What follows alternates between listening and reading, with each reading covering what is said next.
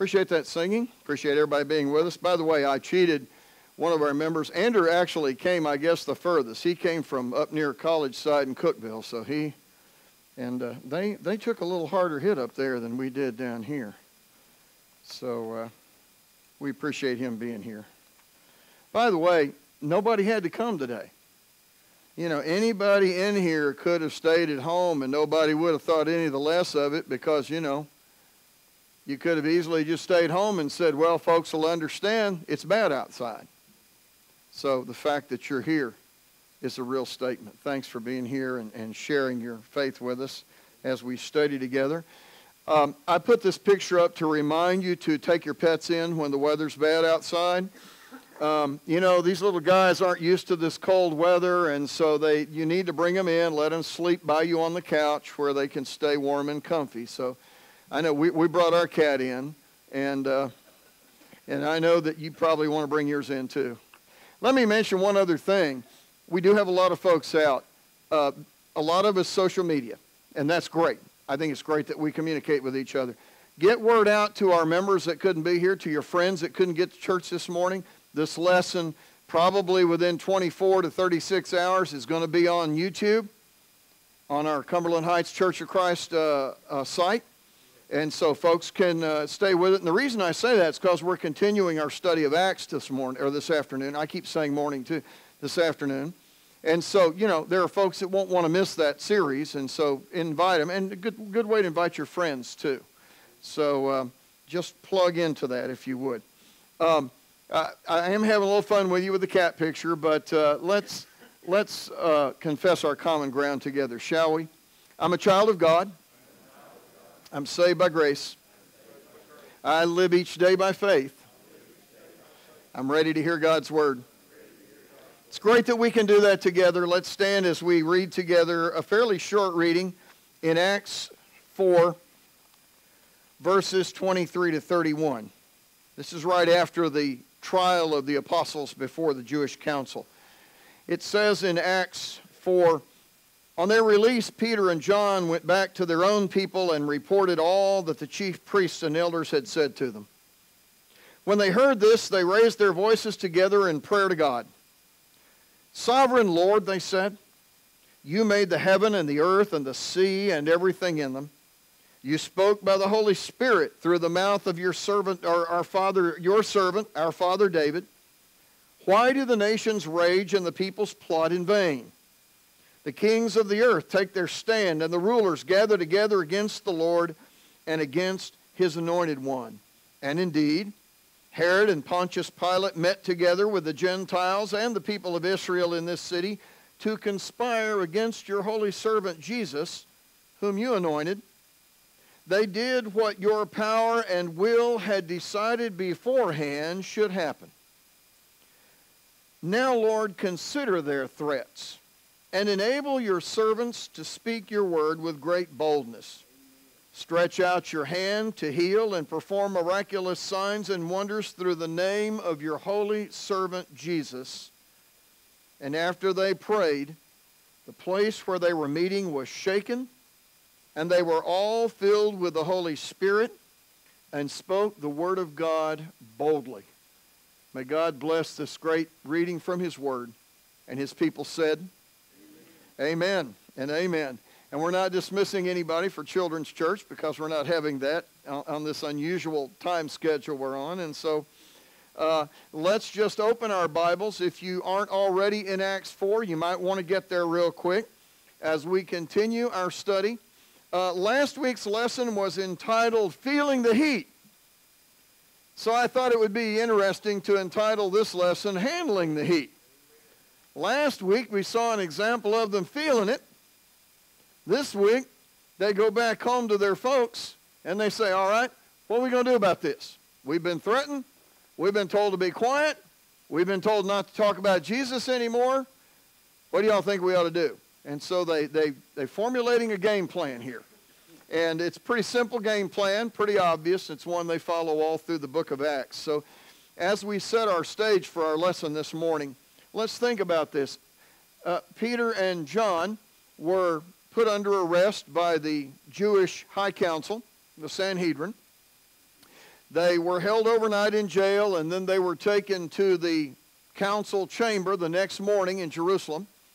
And there they appeared before the 71 high leaders of the Jewish council, all dressed in their regalia. The leaders were, all the pomp and circumstance and influence and power that resided in that place. And the Peter and John had to be thinking in the back of their mind, this is what they did to Jesus a couple of months ago.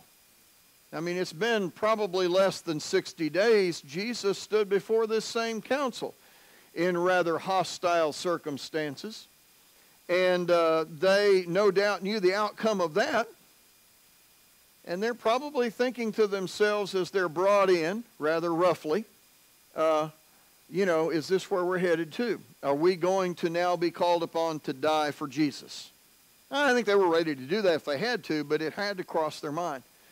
The council faces a dilemma because the apostles have performed a miracle that cannot be walked away from. The man was over 40 years old. He'd been crippled. He'd been lamed all of his life. He was never able to walk. His lower legs had never developed. And so he was he was a pathetic person, laid at the entrance to the gates of the city for 40 years, begging from those that come and go to help support himself. Everybody in town knew him. No doubt many of the Jewish leaders had actually dropped money in his cup. They knew the guy. And they knew when they looked at, they couldn't look at him and say, well, they must have brought you in from, so where'd you come from? They knew who he was. They also knew he couldn't walk. And now their eyes aren't lying to him. Because the Bible tells us earlier in this chapter, this man was standing beside Peter and John when they brought him in. So there he stands in all of his glory, well-developed legs, perfectly balanced. They've probably heard the stories of his dancing and his singing and his hopping around in the streets. They've heard the rumors that are going around from the people. And frankly, they're a little bit scared of these apostles. They're scared because these guys are in a position to cause them untold problems. Not only that, but they think of these apostles as being false teachers because they are preaching the resurrection of Jesus, something that the Sadducee leaders don't believe in. And so there's a dilemma here. They have a little confab. They decide what they're going to do is rough them up, kick them around a little bit, threaten them, send them out, tell them to keep their mouths shut and not talk about Jesus anymore. And that's where our story picks up, because when you go to verse 23, what you have is, upon their release from jail, what do? They go straight back to the church, the body of believers. There's evidently a common ground meeting place that most of the disciples are known to kind of hang out with each other in the off hours. And so the apostles just go straight to that place. What's interesting to me in the verses that follow is we have a powerful insight into early Christians. God again pulls back the shade and just gives us a snapshot. This is what early Christians looked like. This is how they handled conflict. This is how they dealt with persecution. This is how they related to each other. This is how they thought about God. This is how they prayed. These are the things that defined the spiritual internal workings of the church. And, I look at that and I think, wow, that's where we need to be.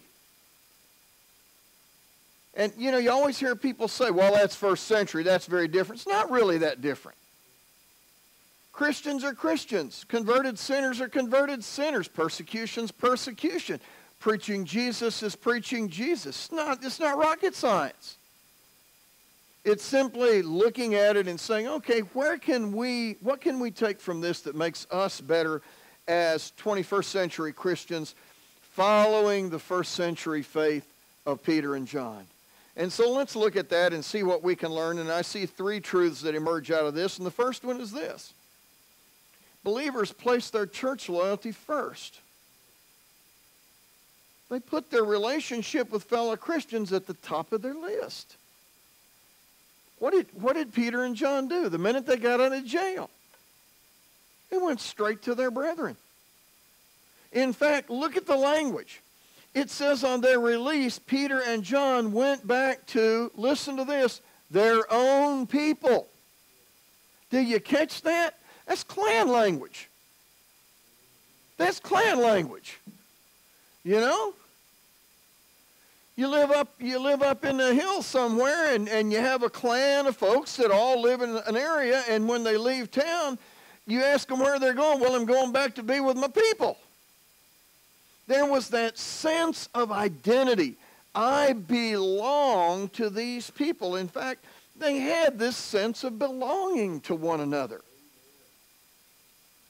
It's talked about all through this book. These people realize they're in this together. They're all children of God. They've all been saved by grace. They all live each day by faith. And they all are willing to listen to the Word of God. I think early Christians could sit here this morning in our midst and confess what we just confessed together and be perfectly comfortable with it. They felt the same way. And it's the common ground that binds us all together. And it's only the common ground that makes us survivable in the face of persecution. You know, you find that churches in areas outside of our country where the church is persecuted mercilessly, they don't have a lot of this interdenominational fighting and all of that kind of stuff that goes on. They don't have time for that. Their goal is to get to church and back without getting beat up, killed, or arrested. They don't worry about that other stuff. Now, I'm not saying that all the time it doesn't matter. But I'm saying that you got to start with what early Christians started with, and that is us as one people, called out of the world by Christ, washed in the blood of the Lamb, saved of sins, common sins we all have, and on the road to heaven together, and needing each other to get there. And so that's a very important idea about this loyalty issue. And the other thing that we find again, and this is not the first, last, or only time you'll see it in Acts, and we've noticed this, haven't we?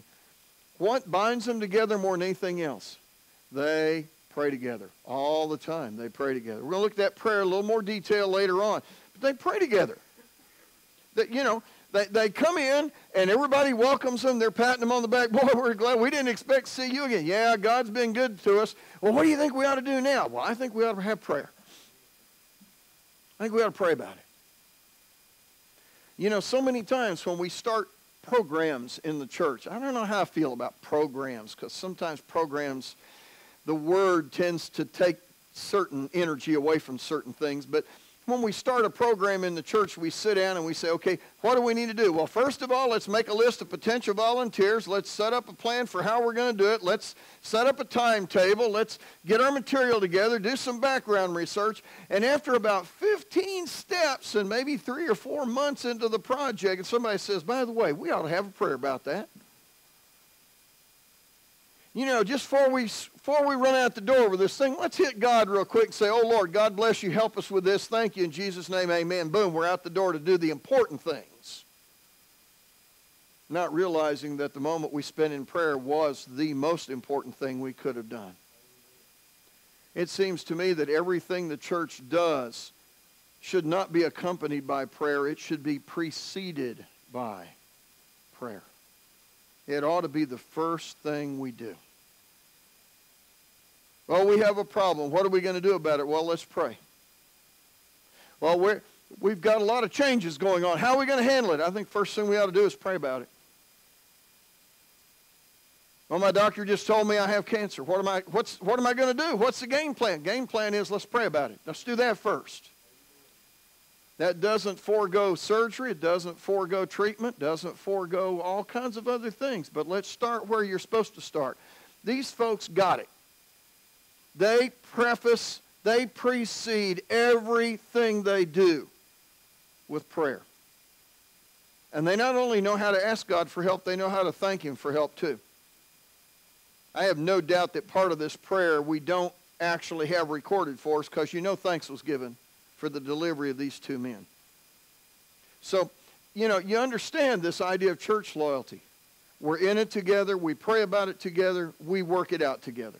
And that's a beautiful thing that we learned from this early church. The second truth that we learned from these folks is that believers had a very clear understanding of who their God really was. And boy, this is something we have really dropped the ball on. We don't talk a lot in the church anymore about God. We don't talk about who God is. Somebody says, well, yeah, I mean, I know what you have. God is omnipotent. God is, and we use all the big, long, fancy words. You know, we use all the theological terms to define God. I'm not talking about defining God. I'm talking about understanding God. Knowing who we work for. You know, one of the keys to being a successful employee is understanding what the boss wants. You know? You know what the boss wants and you anticipate, don't you? You know what the boss doesn't like. You stay away from those things. If you got any sense. If not, you have a very sordid employment history. You know? You show me a person that understands their boss real well, and I'll show you a person that's a successful employee. Same thing was true in the first century. If you were a servant, if you were a slave, and you served in the master's house, you had two choices. You learn your master well and know what your master wants and anticipate what your master wants you to do, or you bullheadedly go your own way and get beat every night. Now, how did early Christians define themselves? We're slaves of God. It would do us well to get to know our master a lot better. And they make three statements in this prayer that really are telling about their understanding. And by the way, I think we could take these three ideas and translate them. If you'll stay with me for a minute as we look at them, we could go back into the book of Revelation and see all three of them underlying Revelation. I think you could take these three and put them underneath each of the letters of Paul. I think you could put them under all three underneath the book of Hebrews. I think you could put them underneath the theology of Romans. These are the three most fundamental concepts of God that drive early Christians in their faith toward God. Notice them with me. Look at verse 24. What is God called? What's the first thing he's called? Sovereign Lord. You know what the Greek word there is? Despotes. You know what a despot is? A despot is an absolute ruler who is not ever under any circumstance questioned. If he says to do it, you do it. You don't look up and say, well, I don't know about that. That's about as long as you're going to live right there. You don't argue. Now, I don't think the Bible is saying that God's a despot. I think understanding the strength of that word in defining who God is.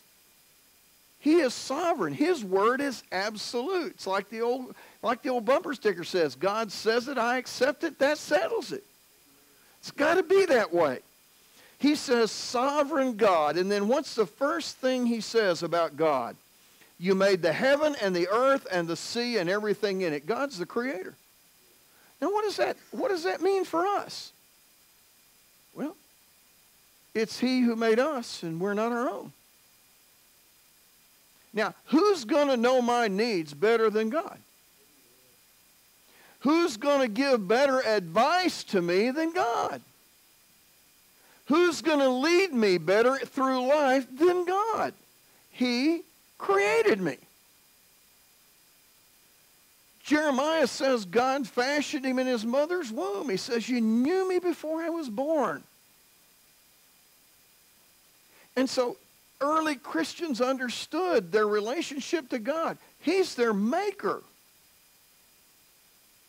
If he says, I want you to worship this way, that's the way you should worship. If he says, I want you to do this ministry, that's what you ought to be doing. Why? Who would know better than the maker?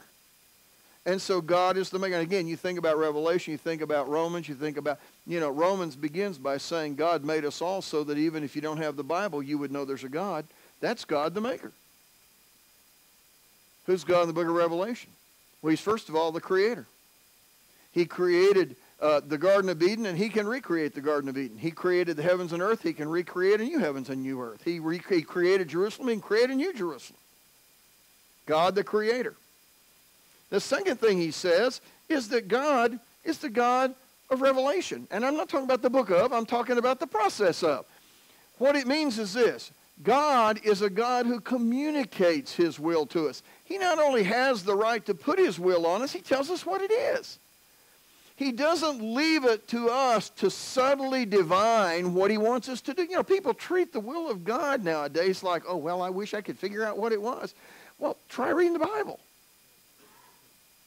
Try going to the source book.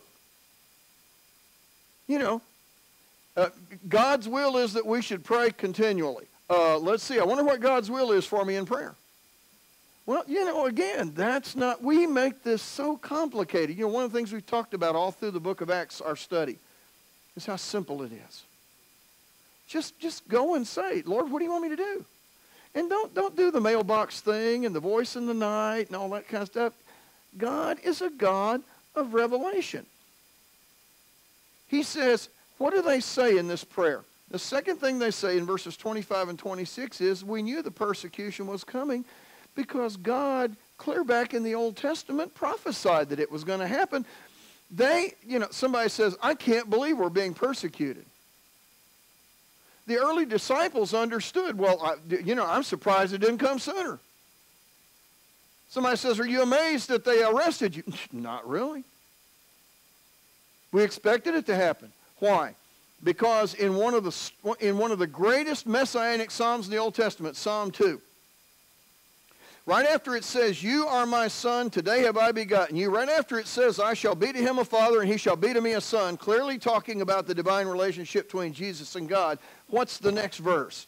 Why do the nations rage and the peoples plot in vain, and the kings of the earth take their stand, the rulers gather together against the Lord and his anointed one? That's the next two verses.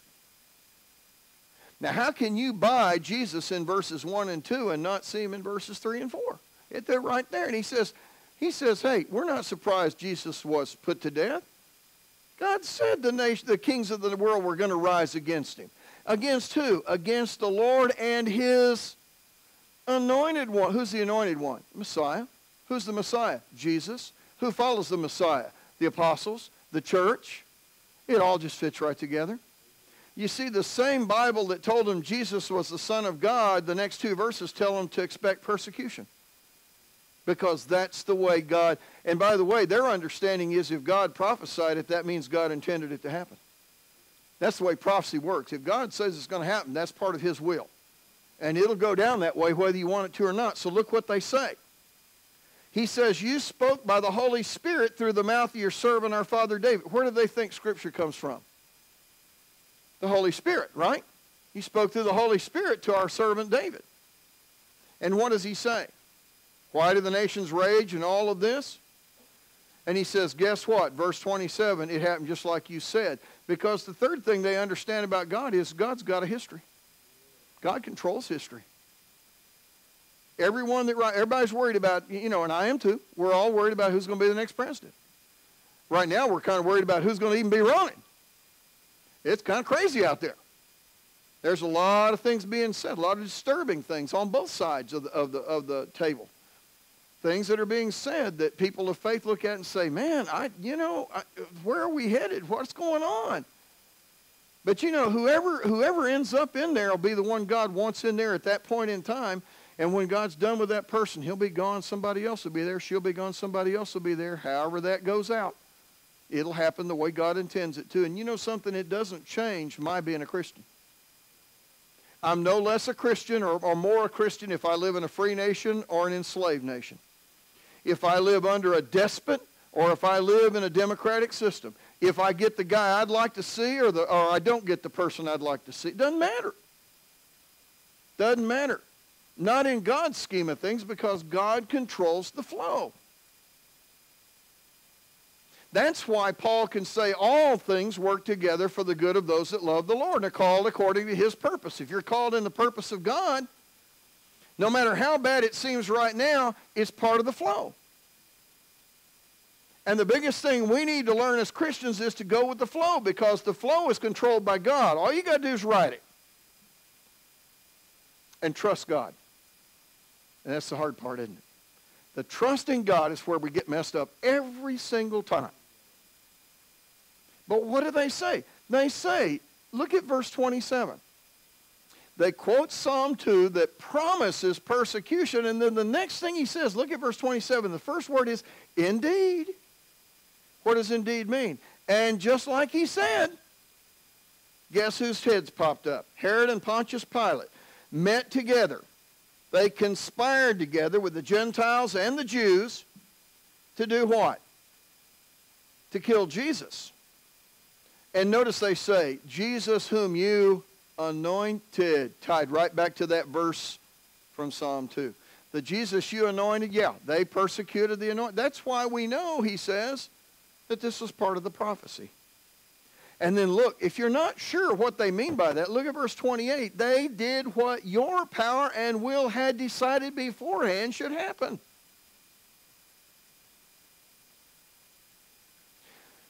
I don't always understand why things happen the way they do. I don't always agree with things happening the way they do. But the first question I need to ask is not, why me? The first question I need to ask is, how does this fit? How is God going to fit this into the flow? Because I believe with all my heart that the day I was born, God mapped my life, and he knows where he wants it to go, and he knows what he wants me to do, and he knows where he wants me to end up, and I don't get it, but I have to trust him. And whatever I do, whatever I go through in life, good or bad, I've got to let my faith in God drive me through that. Somehow. And a lot of it's just pure and simple trust. It's just, you can't make it any fancier than that. I can't give you a 6-point plan or a philosophic treatise on it. Sometimes you just have to sit back and trust God and go with it. And say, somehow God's going to bless me out of this. I don't know how, but I know he will. So, I think they had a pretty clear concept of God. I think they saw him as the God of creation, the God of revelation, the God of history. The God who makes, the God who speaks, and the God who does. And that's a great God to serve. Now, there's a third truth that emerges in the last 2 or 3 verses of this passage. Believers put their loyalty to one another and to Christ first. They had a clear understanding of who they were working for. And they were direct and specific in their prayers. They got right down to the business. Let's pray about it. Let's pray about what? Lord, bless the church. What does that mean? Lord, look over your people. What does that mean? You know, it's kind of, and I'm not criticizing those that lead prayer. I realize when you lead public prayer, you've got to think in more general terms.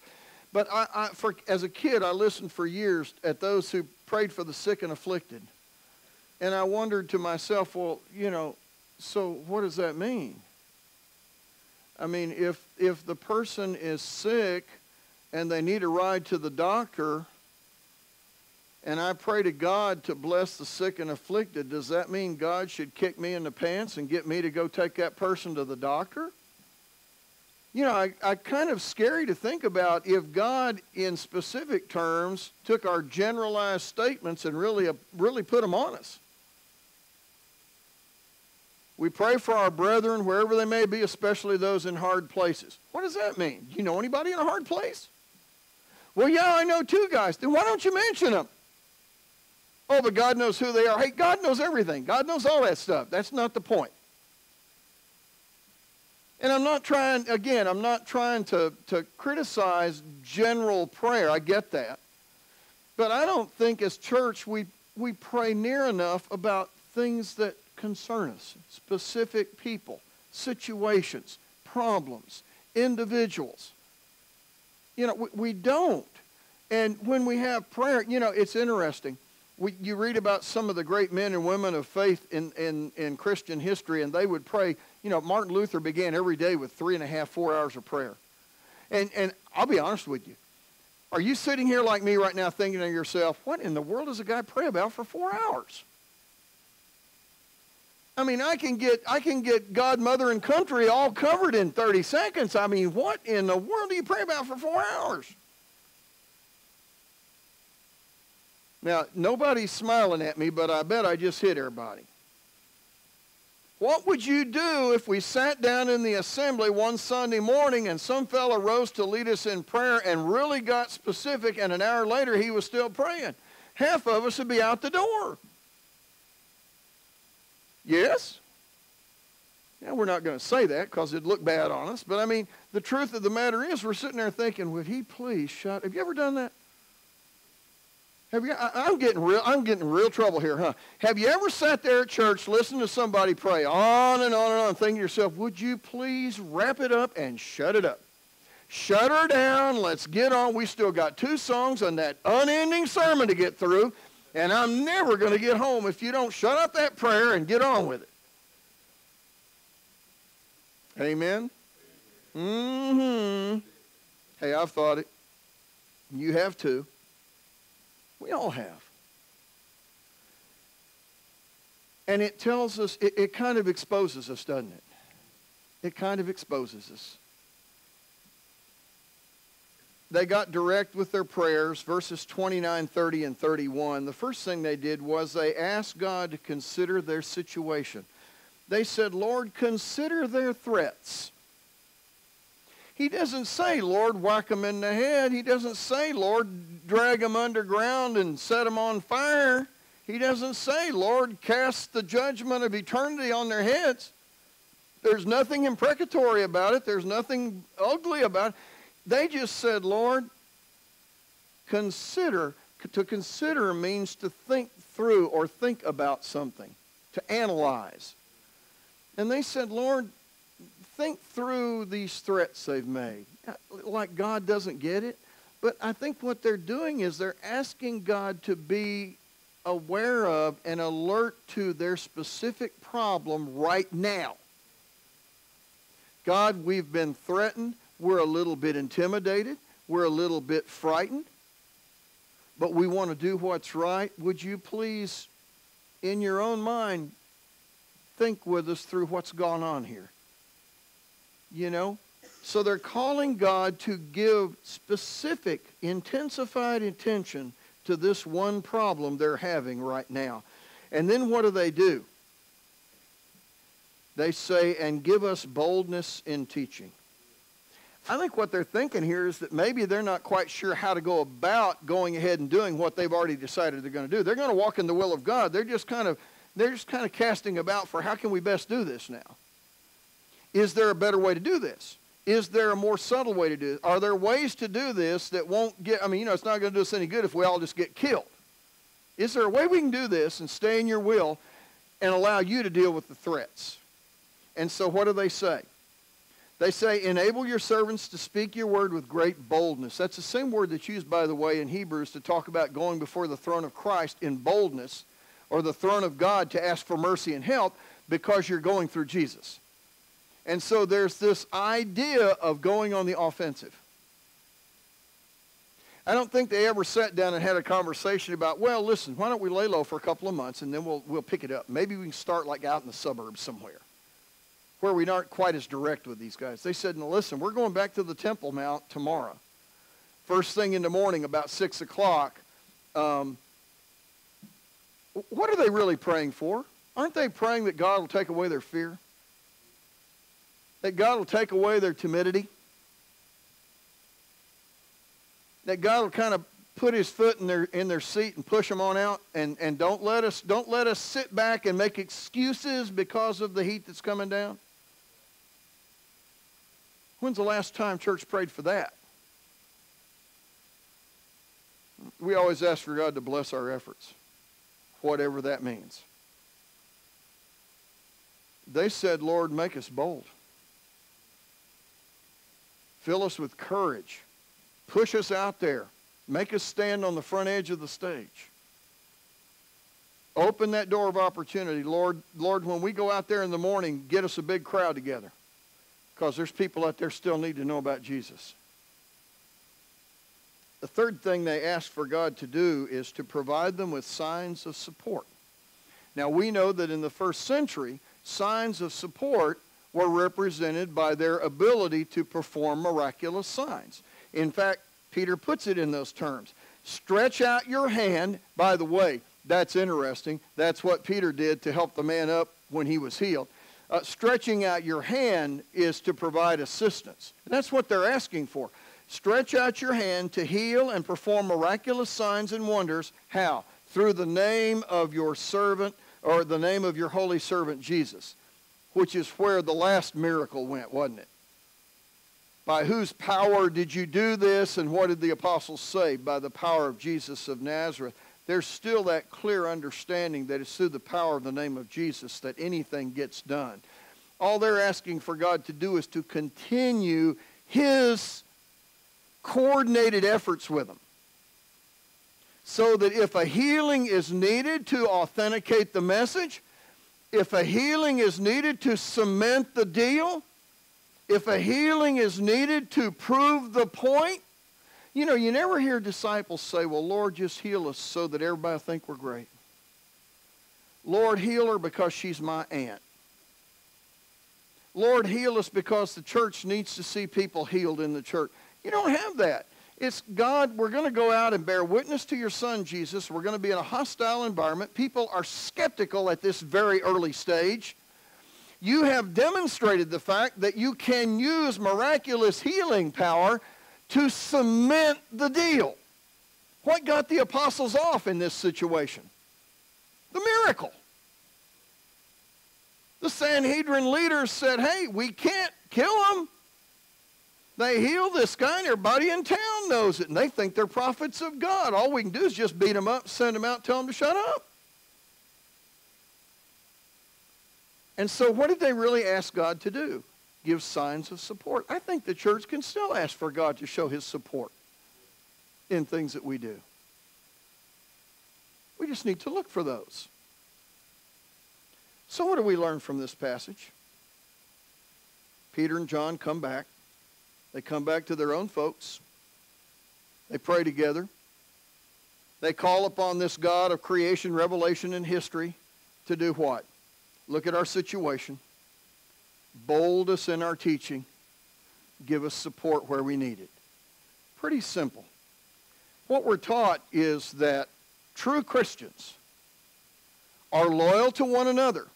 Did you notice that? Loyal to one another, faithful to their God, and targeted in their praying.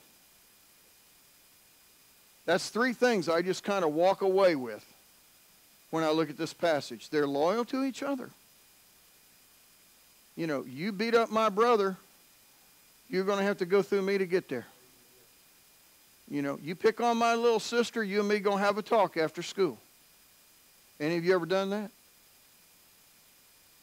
Any of you ever tooken up for your kinfolk? You don't mess with my people. You can do anything you want to me, but don't mess with my people. I think that's exactly the attitude God expects his people to have toward one another. Don't mess with my people. Don't mess with my God.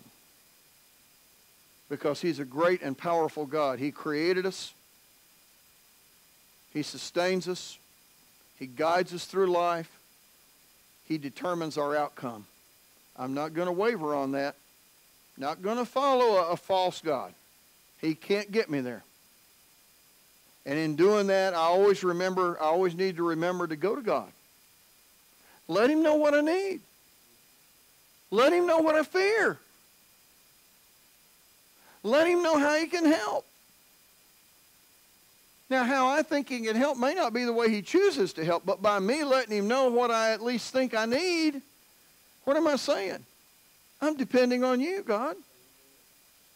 Sometimes what he gives you is far better than what you ask for. And so this is a great passage called Handling the Heat. Because we get in the hot spots every now and then, don't we?